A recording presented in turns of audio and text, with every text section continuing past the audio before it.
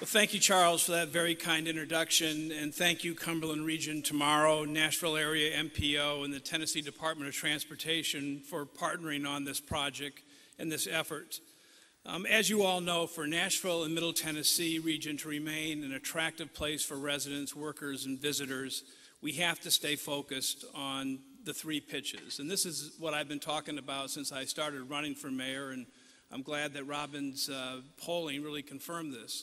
The three things that three pitches you got to hit every day are public education, public safety, and economic development. And those things are connected. When you have a region that has good schools, you're going to keep people living in your city and in our community, and you're going to attract new businesses to it. And when you have a safe region, kids are going to go to school, they're going to graduate, and they're going to prosper. And when you have economic development, that will come when you have the other two, good schools and public safety. They're all related to each other, and they're all absolutely essential. We all know that Middle Tennessee is the economic engine for our state. People are moving here from all over the country. They're coming by the thousands from Atlanta, from Los Angeles, from Chicago, and Detroit. But everyone who lives here knows that our affordable cost of living and good salaries are only the tip of the iceberg of what we have to offer. 1 million more people are expected to move to this region by 2035, and they're coming for a lot of reasons. For well-paying jobs, safe streets, and schools, and much more. As I said time and time again, they're coming here because there's an energy in Nashville and the region. And I truly believe that while things are good right now, that the best days for this region still lie ahead. This in terms of the smackdown, Robin. We started the year off pretty good when the New York Times had an article saying that Nashville was the new it city, which was a great thing to have happen. And people ask me what it means, and I say, I don't know, but just enjoy it. It's good to be the it city. But the one that really got to me was Condé Nast magazine, which came out with a story in January saying there are 5 cities in the world you have to visit in 2013, in the world. That's Seoul, South Korea, Amsterdam in the Netherlands, Toronto, Ontario, New Orleans, and Nashville, Tennessee. So I know what you're all thinking. You're thinking, how did Seoul and Amsterdam make the list? I don't know. I think we made the list because of our focus on the things that really matter. And when we talk about competing with Austin, and we do talk about it a lot, because we directly compete almost every day on economic development issues. We compete for attracting some of the same people. It's a friendly competition, and Austin is a great city. I was there just about this time last year for a food festival that I thought was spectacular. But one of the things I tell folks about Austin is, and another one of our competitors, Charlotte, is it shouldn't be lost on any of us that both of those cities have in the last 3 years started light rail systems. That both of those cities have moved very aggressively along the track of building mass transit. And that is a commitment they've made that increases the quality of life, increases their economic competitiveness, and that has helped them. So we'll accept the challenge. We're a little bit behind on that one, but we're going to catch up. I would also tell you that just yesterday, and it was announced today by our chamber, that we have the Middle Tennessee region, the Nashville MSA, the Bureau of Labor Statistics just put out the 2012 release of annual job data for all metropolitan areas in the United States. And the good news is that this region, us all up here, ranked #1 in the country for job growth in 2012, adding roughly 30,000 new jobs. And yesterday, the Bloomberg rankings, as was mentioned, ranked us as a boom town. And our unemployment now is about 6%, and that is a great achievement. But as we move forward, I think the critical issue for us to work on now is transportation.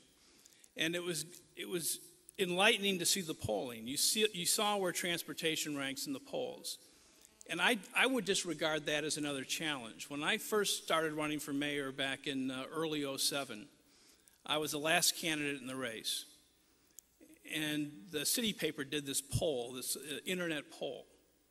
And it was not scientific, but, people would push their buttons and vote on the mayor's race. And so I got the poll. It was published in the paper. And I was last. And I was actually about 2 or 3%. And I have a distinct memory of breakfast one morning when Ann and I were talking about it, and our daughter, who was then probably in 8th grade, heard us talking about the poll, and then I showed her the poll. And she said, "Dad, there's still time to get out."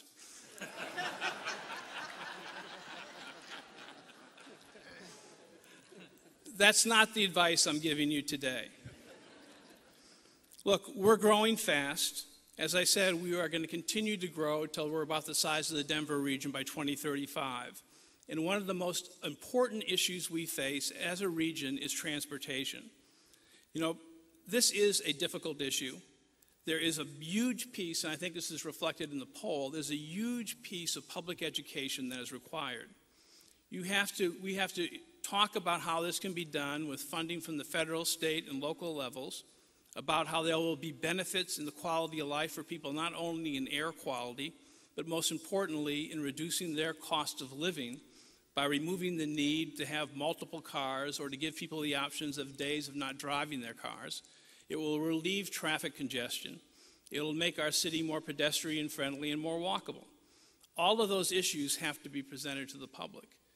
And they have to be presented in a way that the public finds compelling. And then we have to meet the challenges that will come from opponents to mass transit.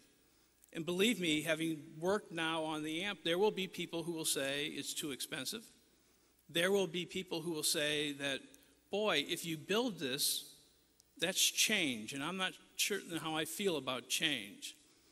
And there will be folks who you expect to be with you, and you'll say, well, yeah, but just do it on a different route. Just don't do it in my area of the city.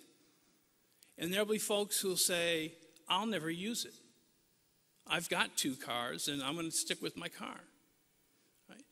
It's not going to be easy. And it's going to need to involve a commitment, like a commitment that has been made only to few other projects in our governments. We have to really work hard to get this done, and now is the time.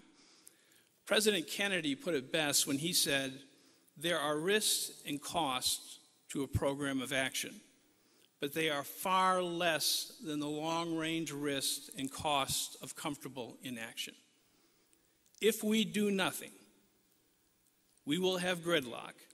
If we do nothing, we will lose our economic edge because people can't get around.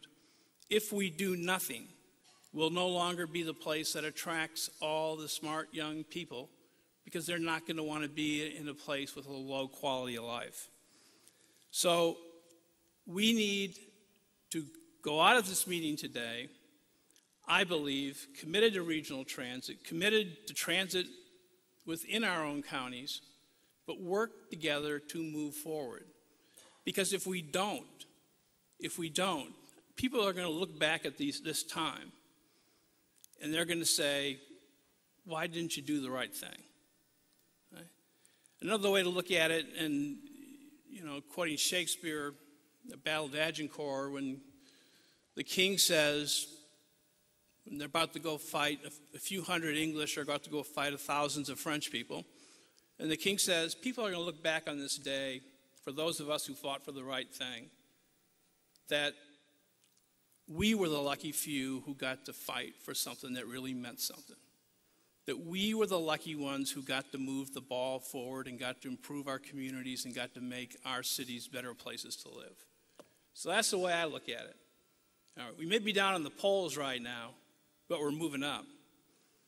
And we're the lucky ones because we get the honor and the opportunity to actually do something important that's going to make a difference in the lives of people right now and for many, many years to come.